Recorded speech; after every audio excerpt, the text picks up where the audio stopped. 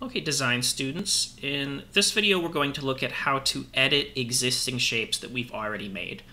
Now it's important to remember that this next steps I'm going to show you can apply to any shapes that have been made, whether they're made with the built-in shape tools or whether they're made with the freehand tool.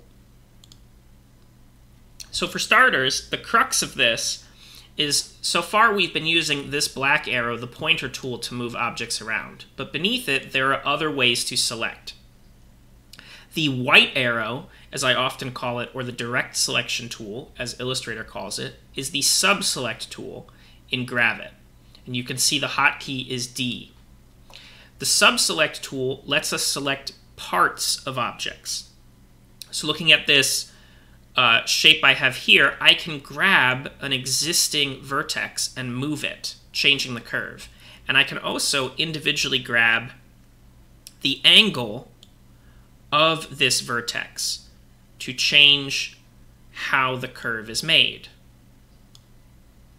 That is also true on simple stuff such as this rectangle here. I can individually grab, if I had it here, it doesn't want to let me because of how this one is made, so I need to convert it to a path, which I'm doing here by right-clicking and choosing Convert to Path. And that makes it like I had made it with the pen tool. This means I can now grab this corner and move it.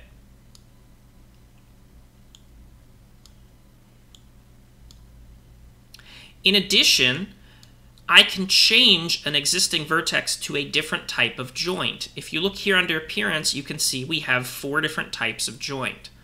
So I can change it from straight to mirrored, which is that default Bezier, and you see here the way it creates that curve, and now I can grab these control angles and move them. I can also choose disconnected, which will allow me to individually move the 2 parts of that curve. The last option is asymmetric, which allows it to still be connected, but I can pull them farther out or farther in to change how much curve is happening, but they still have the relationship where they're both changing.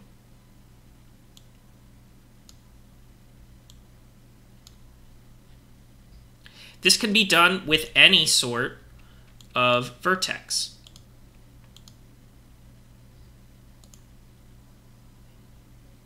I can take a curved one and change it back into a corner.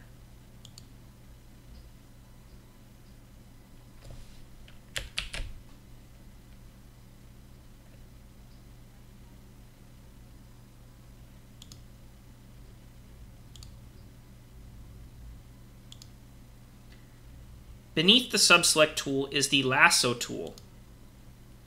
The lasso tool can allow me to select a number of vertices at the same time. If I drag and select around, it will get me all 3 of these vertices. This can be useful because I can change their joints all together. For example, if I made a complicated shape with the pen tool like this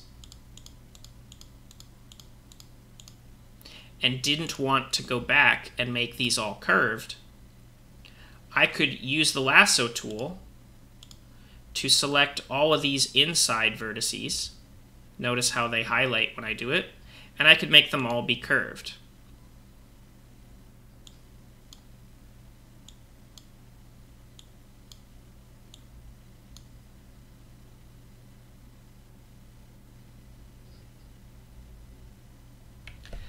You can also use the direct subselect tool to grab an existing segment, meaning the line, but not the vertex, and drag it and pull it. This can be useful to line up when you're tracing something. For example, I'm going to start a new design, and I'm going to add an image. I'm going to click Place Image. I'm going to grab this picture of a bird, which it's loading into my design. I'm going to click over here on the layers and lock the bird so that I can't move it or do anything to it anymore. Now if I choose the pen tool, here with my fill and my border, I can try to trace along the bird. I am very quickly just clicking and making straight lines. I'm not making curved lines at all.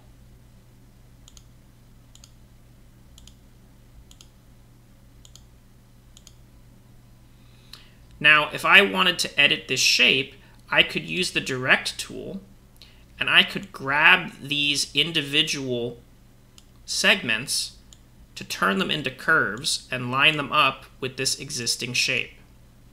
This would be easier if I turned my fill off here. So I'm going to make the fill have a 0% opacity and maybe increase my border a little bit so I can see the edge more. Now as I drag these edges, I can line it up with my bird's design.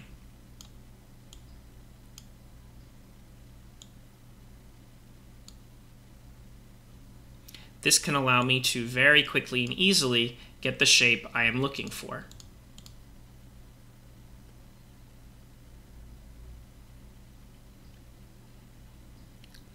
In the next video, we're going to look at a few more tools that you can use to edit shapes.